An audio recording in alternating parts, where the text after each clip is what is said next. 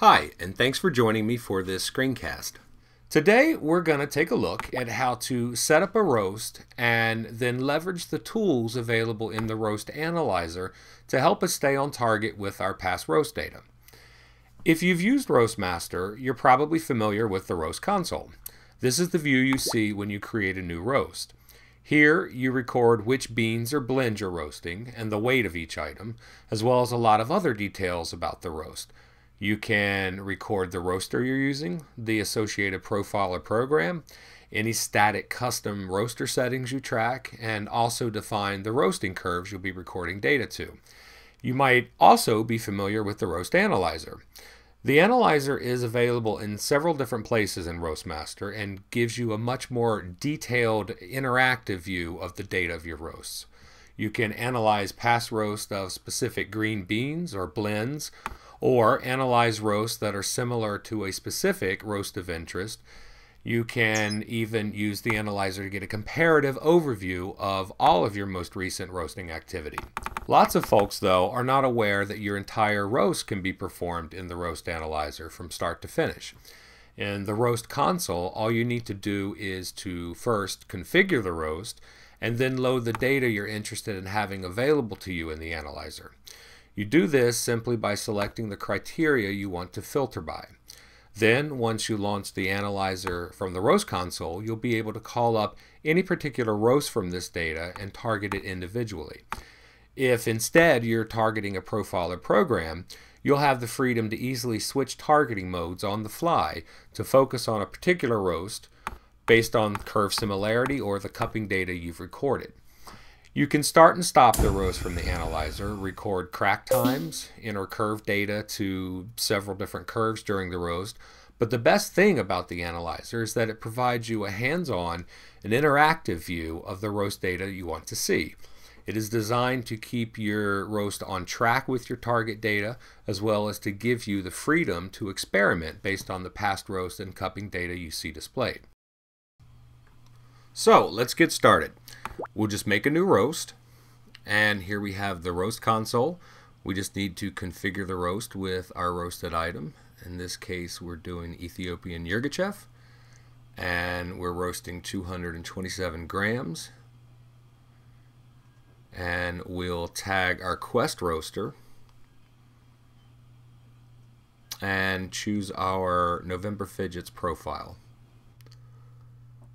We can scroll down and see that we've gained a total of 6 different curves.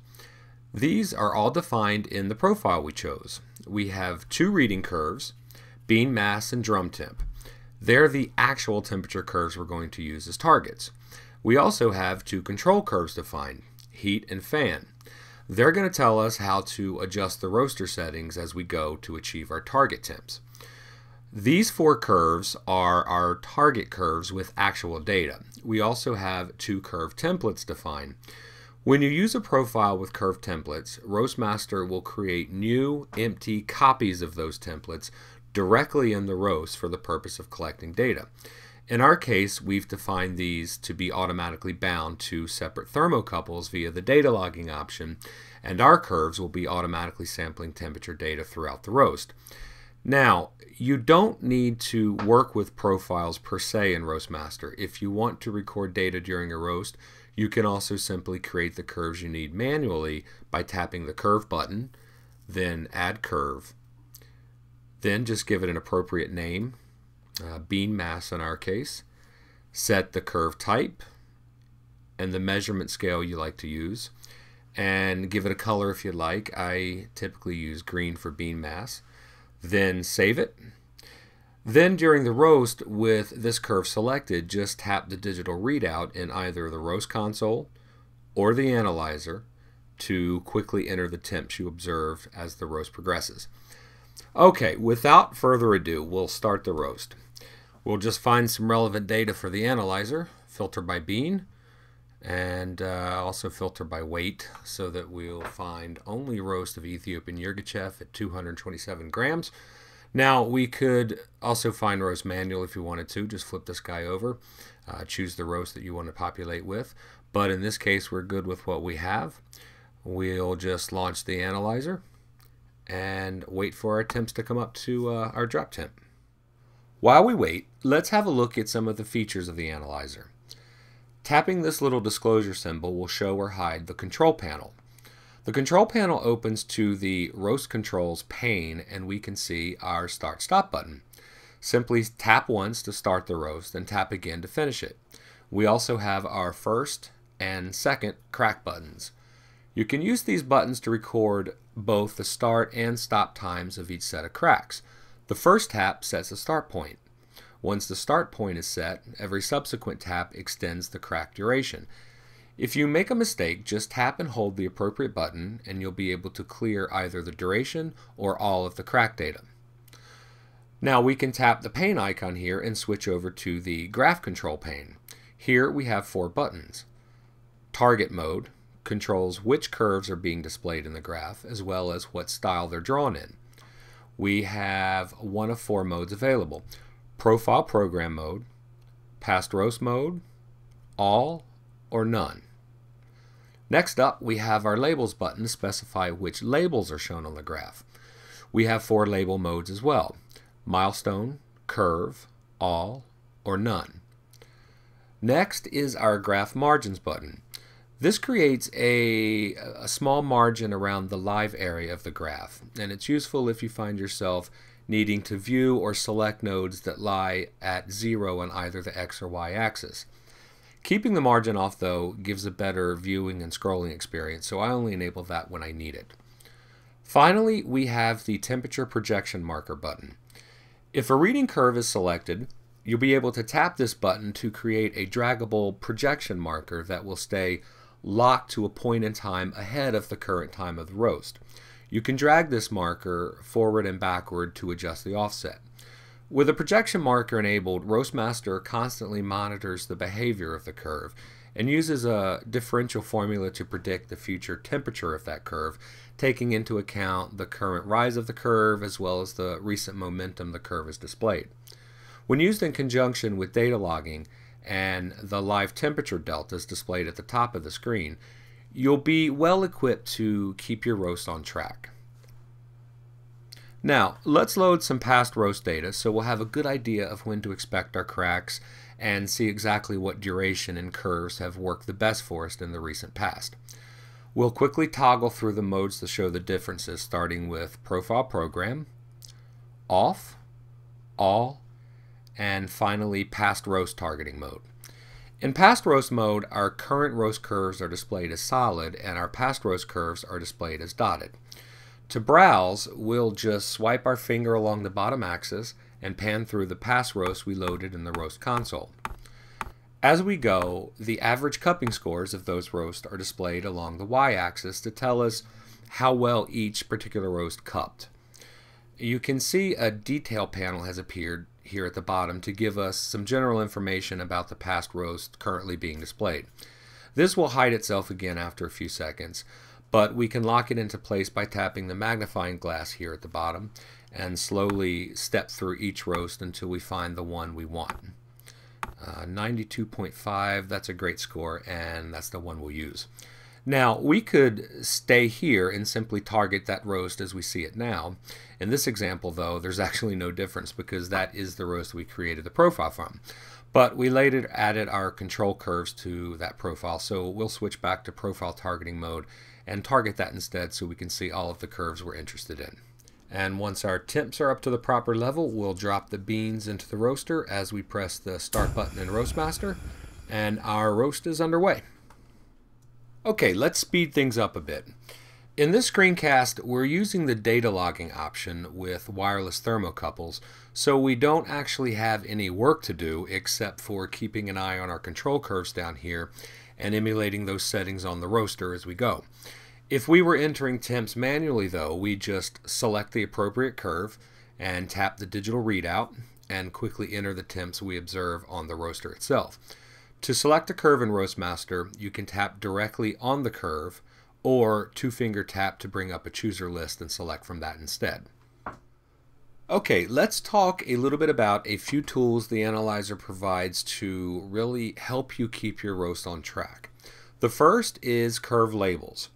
With curve labels enabled, you'll be able to easily see the levels of your current roast side by side contrasted with your target roast. The current targeting mode of the analyzer dictates how and where these labels are drawn, so you'll probably want to be in either the profile program or past roast targeting mode in order to get the most out of using labels. The second tool is curve deltas. Whether you're trying to exactly match a set of curves or rather are experimenting with a new combination, you'll probably want to keep an eye on the deltas of the curves you're monitoring. Deltas are reported in the top section of the analyzer for the selected curve.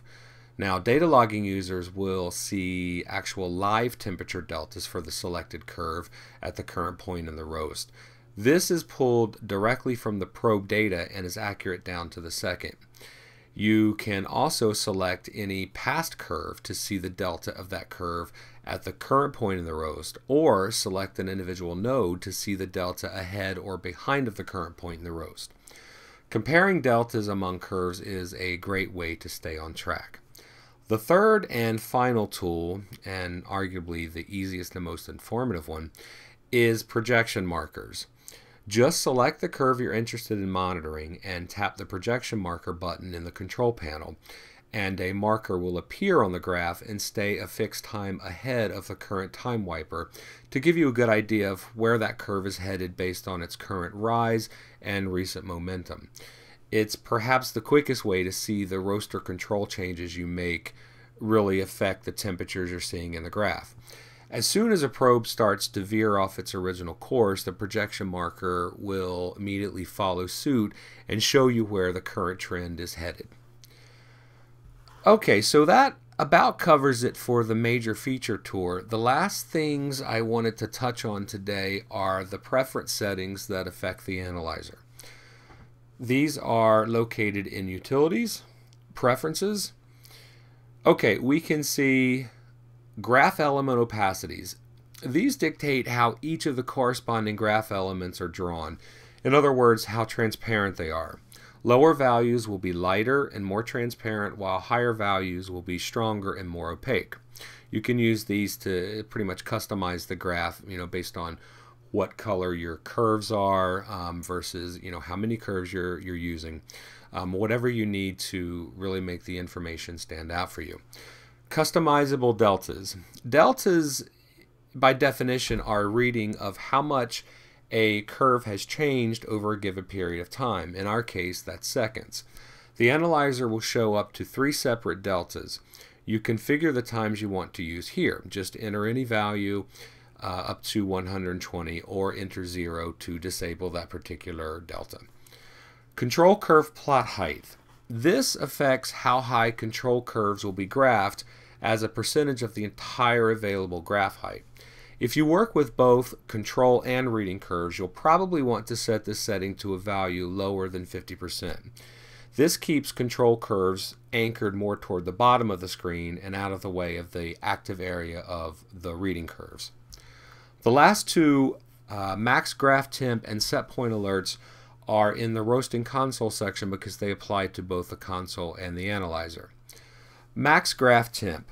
This value controls the range of temperature values the graphs will represent in their reading curves, starting at 0 and ending at this number.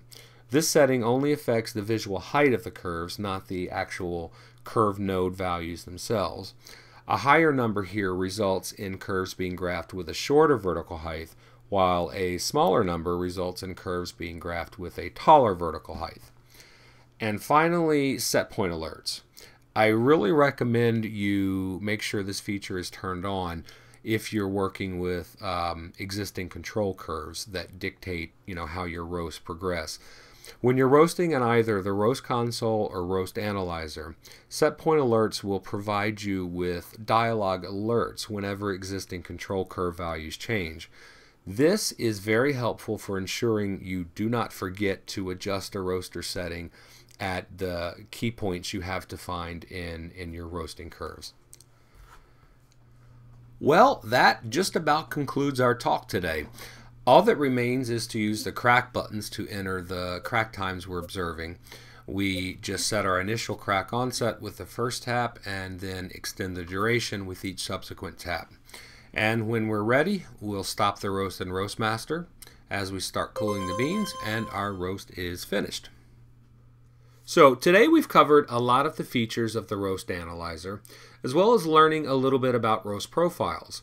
We've learned how to configure a roast in the roast console, load the past roast we want to have available to us as we roast, then use that data in conjunction with our profile data to perform a roast entirely in the analyzer. We've learned how to choose which sets of data we want to target, as well as some of the helpful tools that Roastmaster provides to enable us to stay on those targets as we roast. I really hope you've enjoyed this screencast. Please do check back often. We'll be adding a number of screencasts in the very near future to help you get the most out of using Roastmaster.